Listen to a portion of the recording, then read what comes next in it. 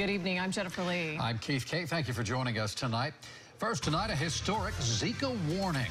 Pregnant women told not to travel to a popular Miami area. And if you've been there and you're trying to get pregnant, you might want to change your plans. That's how serious it is right now. Couples trying for a baby who have traveled to this arts district in Miami are being told to abstain from sex for at least 6 months. Incredible, really. This after 15 people in that one neighborhood tested positive for Zika. So is it just a matter of time before that begins to happen here? Melanie Michael is live for us tonight. Mel, such a compelling story. We've been talking about it in the newsroom all evening.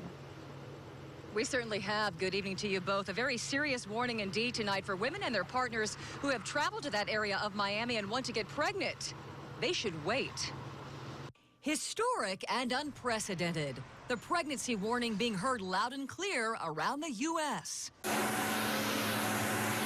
Do not have sex. Do not try to get pregnant if you've been in the popular Wynwood Arts District in Miami, where the Zika toll now stands at 15.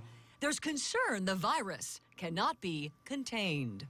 Coming from a pregnant woman who deals with it every day. Dr. Mary Ashley Kane knows better than anyone else how scary this is. She's not only an obstetrician, but she's also 7.5 months pregnant. I don't recommend you to travel to those areas, that it's really not recommended during pregnancy. When it comes to sex, Dr. Kane gives this advice to her pregnant patients and their partners who have traveled to a Zika zone.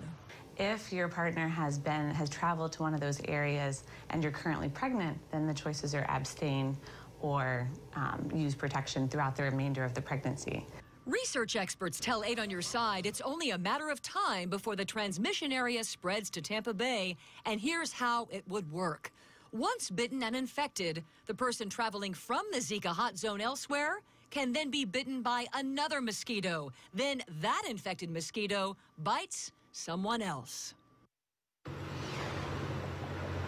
Some pretty scary stuff tonight. So the message here, if you've been to that area in Miami or another Zika zone, if you're a man and you're trying to get your wife pregnant, well, you should wait up to 6 months. And if you're a woman, you should wait for 2 months. So couples trying to have a baby, couples who have babies, Jen, it is a very serious situation. Well, here's what's really scary for folks who maybe were vacationing in South Florida a month, 2, 3 months ago. What about women who may not have known they were pregnant then when they visited that area?